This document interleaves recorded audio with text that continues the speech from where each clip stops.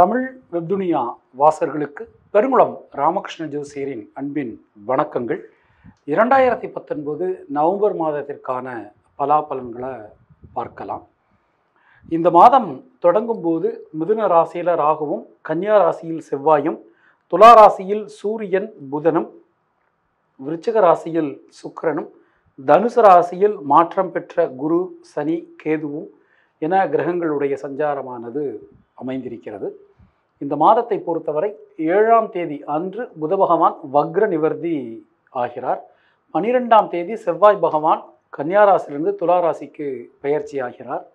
17ஆம் தேதி அன்று சூரிய பகவான் துலா ராசியிலிருந்து விருச்சிக ராசிக்கு காலை 8:30க்கு பெயர்ச்சியாகிறார். அன்றைக்கி தான் கார்த்திகை மாதத்தினுடைய பிறப்பு. 22ஆம் தேதி சுக்கிர பகவான் தனுசு ராசிக்கு மாற்றம் பெறுகிறார். இதுதான் இந்த மாதத்தினுடைய கிரகநிலை. மற்ற கிரகங்களுடைய இருப்பில் எந்த விதமான மாற்றங்களும் இல்லை. இனி உங்கள் ராசிக்கான பலாபலன்களை பார்க்கலாம். சந்திரனை ராசிநாதனாக கொண்ட கடகராசி அன்பர்களே, இந்த நவம்பர் மாதத்தில் என்னென்ன மாதிரியான நல்ல பலன்கள் உங்களுக்கு கிடைக்க போகிறது அப்படிங்கிறத நாம் பார்க்கலாம். முதல்ல, இவ்வளவு நாளாக குரு பகவான் போன மாதம், அதாவது அக்டோபர் 28ஆம் தேதி வரைக்கும் குரு பகவான் இங்கேருந்து உங்களுக்கு 9ஆம் பார்வையாக பார்த்துட்டு இருந்தார். ஒரு மிகப்பெரிய நல்ல பலன்கள் கிட்டத்தட்ட ஒரு வருட காலகட்டத்திற்கு ஒரு நல்ல பொன்னான பலன்கள் கிடச்சிட்டு இருந்தது. இப்போ ஒன்று கெட்டு போல, குரு பகவான் 6ஆம் இடத்துல ஆட்சியாக இருக்கார். அவருடைய பார்வைகளின் மூலமாக நல்ல பலன்கள் உங்களுக்கு கிடைக்க போகிறது. ஸோ பார்த்தோம்னா உங்களுக்கு 10ஆம் இடத்தை பார்க்குறார், 12 பார்க்குறார், 2ஆம் இடத்தை குடும்பஸ்தானத்தை பார்க்குறார். மிகப்பெரிய அனுகூலம் வரக்கூடிய அற்புதமான காலகட்டம். குடும்பஸ்தானத்தை பார்க்குறார். குடும்பாதிபதி சூரியன் மிகப்பெரிய அனுகூலம் தரும் வகையில் உங்களுக்கு சஞ்சாரம் பண்ணிட்டு இருக்கார். இதில் என்ன பெரிய விஷயம்னு பார்த்தோம்னா, குடும்பாதிபதி சூரியன் அந்த ஸ்தானத்திற்கு 4ஆம் இடமும், ராசிக்கு 5ஆம் இடத்திற்கும் இந்த மாதம் மாறுகிறார். ஸோ கண்டிப்பாக வீடு மனை சார்ந்த விஷயங்கள் அனைத்தும் அனுகூலமாகவே நடந்து முடியும். எந்த ஒரு விஷயத்திலும் இருந்து வந்த தேக்க நிலை அடியோடு மாறும். கொடுத்த வாக்கினை காப்பாற்றுவீர்கள். பொருளாதாரத்தில் நல்ல முன்னேற்றம் காணப்படும். அது ரொம்ப ரொம்ப சிறப்பாக இருக்குது. உடல் ஆரோக்கியத்தில் கொஞ்சம் கவனமாக இருக்கணும். சில பேருக்கு இந்த டைஜஷன் சம்பந்தமான பிரச்சனைகள் ஏற்படலாம்.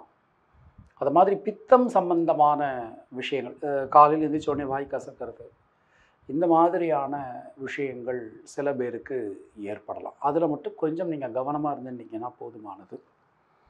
மற்றபடி ரொம்ப சிறப்பாக இருக்குது. தொழில் ஸ்தானத்தை குரு பகவான் பார்க்குறார், தொழில் ஸ்தானத்தை சூரியன் பார்க்குறார், புதன் பார்க்குறார், செவ்வாய் 8ஆம் பார்வையாக பார்க்குறார். ஸோ எல்லாமே ரொம்ப சிறப்பாக இருக்குது. தொழிலில் நல்ல முன்னேற்றம் இருக்குங்க.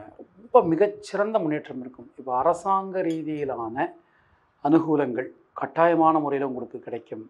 ஏதாவது லோன் எதிர்பார்த்துட்டிங்கன்னா லோன் கட்டாயமாக கிடைக்கும். இந்த டேக்ஸ் ப்ராப்ளமாக சில பேருக்கு இருந்ததுன்னா அதெல்லாம் இந்த மாதத்தில் சரியாயிடும். அரசாங்க உத்தியோகத்தில் இருக்கிறவங்களுக்கு ரொம்ப ரொம்ப நல்ல ஒரு காலகட்டம். அரசாங்கம் உத்தியோகம் எதிர்பார்த்து காத்திருந்தவர்களுக்கு கட்டாயமாக நல்ல வேலை கிடைக்கும்.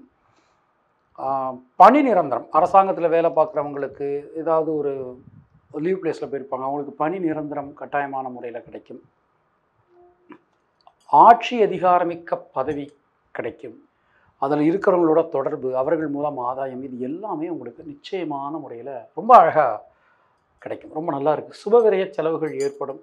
ஒரு புதுசாக வீடு மனை வாகனம் வாங்கிறது, அதெல்லாம் அந்த மாதிரி சுபவிரய செலவுகள் நிச்சயமான முறையில் ஏற்படும்.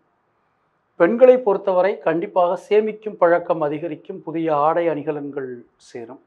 மாணவர்களை பொறுத்தவரை கல்வி ரொம்ப சிறப்பாக இருக்குது.